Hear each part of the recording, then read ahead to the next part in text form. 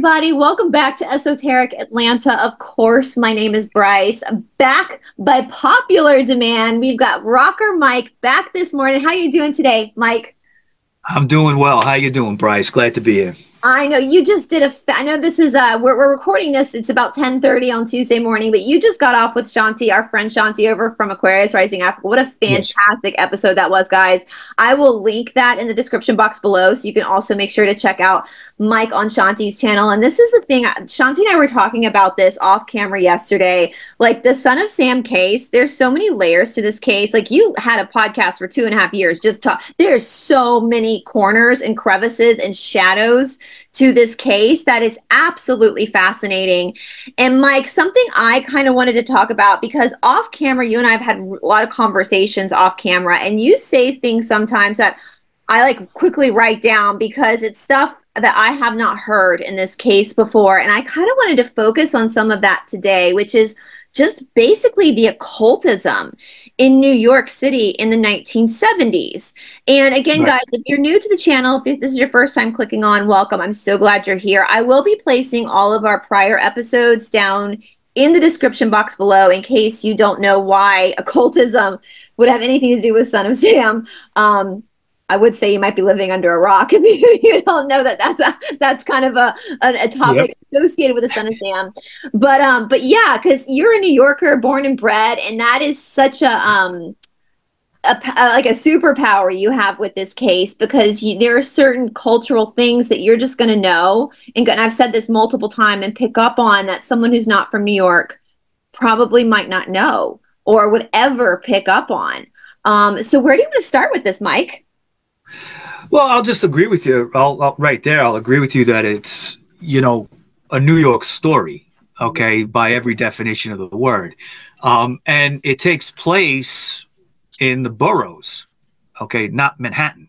So Okay. what's a borough for people who, because that's a very specific New York word. So for people who Right. are not familiar with New York or the United States, what would a borough in a city be? Okay. Okay. There's 5 boroughs in New York City. You have Manhattan, Brooklyn, Queens, the Bronx, and Staten Island.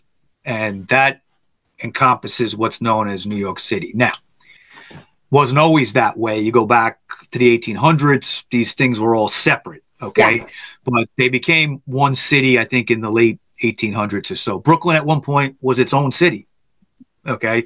But the 5 boroughs encompass what's known officially as New York City. Now, New York there's one kind of phenomenon that people don't get when they're outside of New York, is that if you're from Brooklyn or you're from Queens, a lot of times you'll say, if you're going into Manhattan, I'm going into the city.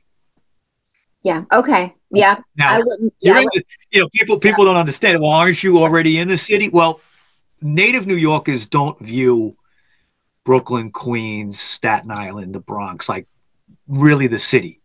Okay, we're in the boroughs. Okay, now Manhattan is a borough, but it's also really considered the heart of New York City, New York, New York. Okay, yeah. And with Son of Sam, these happened in the Bronx, Queens, and Brooklyn. Didn't happen in Manhattan. Right. Okay. Probably couldn't have, given the amount of hustle and bustle there. Okay. They tended to pick, quieter areas and stuff like that. But, what created the fear so much was that it was happening in the boroughs. Okay. It wasn't happening. I mean, if it had happened in Manhattan, it probably would have created fear too, but I think they would have been caught a lot quicker. It's probably a little bit more expected too. Like maybe it's one way to look at it, and also these people were not from the city; they were from the outskirts. Boroughs. Okay, the boroughs, and even Yonkers, which is not a borough, it's a little bit north of the city. Okay, it's its own city. Okay, so. It's interesting from a New York perspective. Yeah. And that's exactly that's something that you know, I'm familiar with the layout of New York, but I'm not a New Yorker. And again, that's something. So you know, I always think of the boroughs as being like neighborhoods, and that's kind of the same thing that happened in Atlanta too. I think a lot of cities, Atlanta has a lot of different neighborhoods that all kind of came together as the city started to expand to turn into one. So that makes sense to me. Like if someone was being killed up in Alpharetta, which is a suburb of Atlanta, it might on the news be advertised as an Atlanta murder, but it's Alpharetta is it's like a suburb. It's like, you know, that crime doesn't happen Right. there, you know, so yeah, that, and you know, I don't know if you noticed this, Mike, but people have said on my shows with you and on Aquarius Rising Africa, they remember being in fear, living in fear during this Yeah. time. I don't know if you were aware of those comments when I was moderating. Even people who weren't in New York, but were watching the news at this time were getting nervous because there was no rhyme or reason to these kills. It was just, there was no motive. There was no assault. There was no, it was just, you know, run of the mill, salt of the earth, young people that were just Right. being shot for no reason. No, didn't seem to be a reason for it. Exactly. Exactly. It created, you know, the fear was created through the randomness of Yeah. it all. Yeah. Yeah. And you see that if you guys haven't seen the docu-series on Netflix, there's great clips from people even in the 70s of women changing their hair, cutting their hair, bleaching their hair. There's even a funny clip where a woman says, even if the haircut isn't becoming on them, they do it anyway. So you suck it Yeah, up, be ugly for a summer just to stay alive, you know? So yeah. I mean, you know, my mom changed her hair, okay, and you know, cut it and lightened it because he was going after brunettes, mhm. okay. One thing too is that you know, I always say that the real New Yorkers are in the boroughs, Yeah. okay. Uh, you don't get, you know, I mean, in Manhattan, of course, there's people born and bred in Manhattan. Rob Rossi on my podcast is born and bred out of Hell's Kitchen, okay, in Wow. Manhattan. Okay. Yeah. Yeah. Okay. Yeah. But less and less of that these days. Okay. What you have in Manhattan and even in Brooklyn and some other areas, you have this like very transient, transplanted crowd. In the 70s, you had less of that. There were more native New Yorkers Right. in the city in those days. But Manhattan was always a place that there were transient people. To get I would always, you know, I've had people over the years say, you know, where do I go when I come to New York? Well, come to Brooklyn, come to Queens. Queens is the most diverse borough out of all five. Okay. You know, you could take a ride on the 7 train and one subway stop to the other is a different kind of neighborhood, different kind Yeah. of food, different kind of culture. Okay.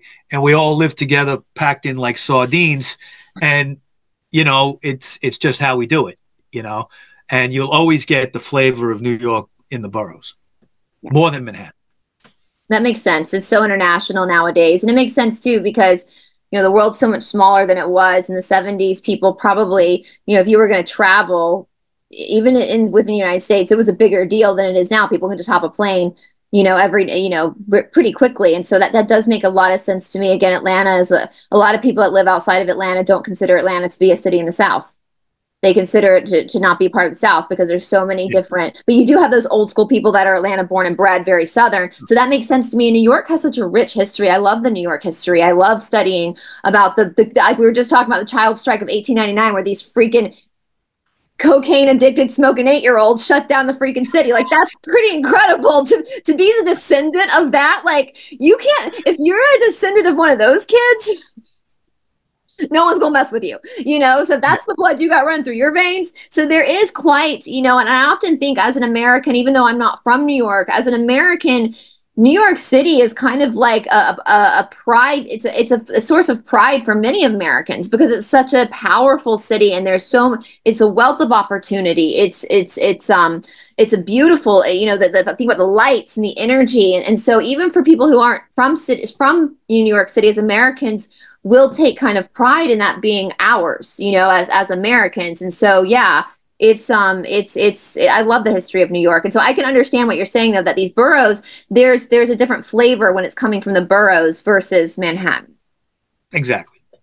Yeah. And so you were telling me, I was like scrambling down notes. Should we talk about, is it the Magical Child Store? Was that what it was called in New Okay. York? Well, I'll give you a little background on that. Okay. The Magical Child was a store in Manhattan, okay, owned by a gentleman named Herman Slater. Okay. He prior to that store, that this store opened in the mid 70s. Okay. Prior to that, he had an occult store in Brooklyn called the Warlock Shop. Okay, in the Brooklyn Heights area. Now, just to go back to that for a second, that was in the early 70s. All right. It was an occult bookstore. And at the time, there was a heavy occult presence in Brooklyn, particularly that area, Brooklyn Heights. Okay. Brooklyn Heights, there was certain covens. There was also a Process Church of the Final Judgment presence there. Okay. And it was a hangout for places, for people that were into this stuff. Now, you know, occultism has always been around in New York City. It's nothing new. Okay. You can go back to the podcast I did on Samuel Untermeyer and the connections he had with Aleister Crowley, okay, who came to America in 1914 on the Lusitania, okay, 2 years before it was sunk. And basically came here with books to sell on the occult, starting the OTO and being a member of the Golden Dawn prior to that. He was a force to be reckoned with in New York City in the occult world. Right. Okay. Check out my Samuel Untermeyer podcast on that. Then, you know, through the rest of the 20th century, there was all kinds of things. Harry Houdini, for instance. Okay. Harry Houdini, the famous magician, had interest in the occult. And also when he died, his wife spent years publicly doing seances. Yep. Try to speak to him. Now, I've actually been to his grave, okay, in Brooklyn. Oh. Okay. And it's very cool because his last name was Weiss. Okay. And the grave says Weiss, and then there's a little thing underneath that says about Harry Houdini. But it's a big family. Yeah, it's right. It's like a big family grave that says Weiss, and it's right off of Cypress Hill Street in Brooklyn, in a big cemetery right there. That whole area is nothing but cemeteries. But anyway, I've sat at his grave. I remember with a buddy of mine, we drank a 6-pack, just talking about Harry Houdini. But what used to happen is he died in the 20s, and going for years after he died, once a year, usually on Halloween, his wife would have a public seance. It would be on the radio. Okay. This was before television. That's confidence to do that on the radio. You got to have some balls. And, you know, I think it went on until she was old and couldn't do it anymore. Okay. And, you know, this was something that, you know, people were like into this. They're like, oh, we're going to speak to the dead, you know. Spiritualism. Yeah. Spiritualism was big at this point. Yeah. It was spiritualism. Exactly. And, you know, the 1960s saw kind of a resurgence of occultism across the world. Okay. And some of it was tied into music. All right. Some of it was tied into certain people, celebrities, things like that. You know, if you look at some music out there in the 60s, then going into the early 70s, bands like Blue Oyster Cult talked about the occultism in their lyrics a little bit.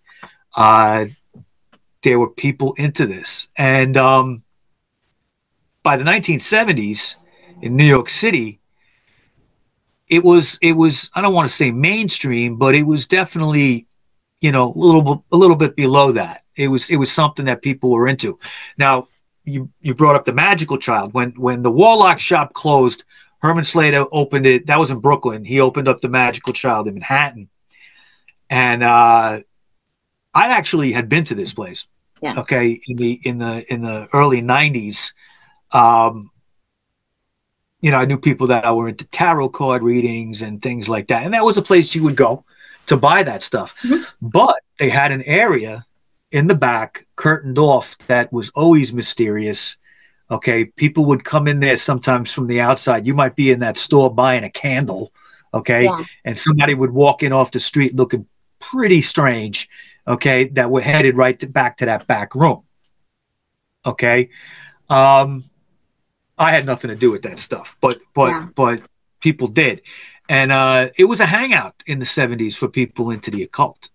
And this, where it comes into play a little bit with Son of Sam, a couple of things.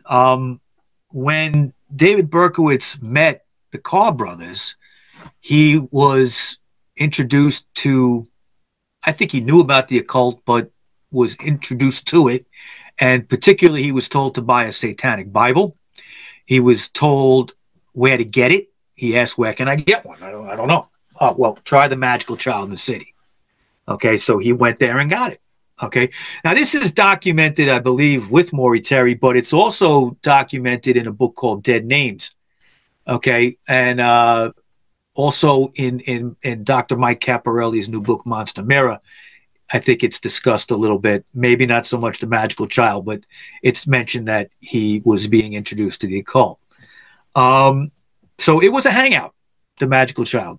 And for instance, the person that's one person that you could look at who's got some interesting books on the occult is Peter Levenda. All right. Peter Levenda went to the same high school as David Berkowitz. He was a little bit older in the Bronx. Okay. And Peter Levenda hung out at the Warlock shop and eventually had a job, I believe, at Magical Child.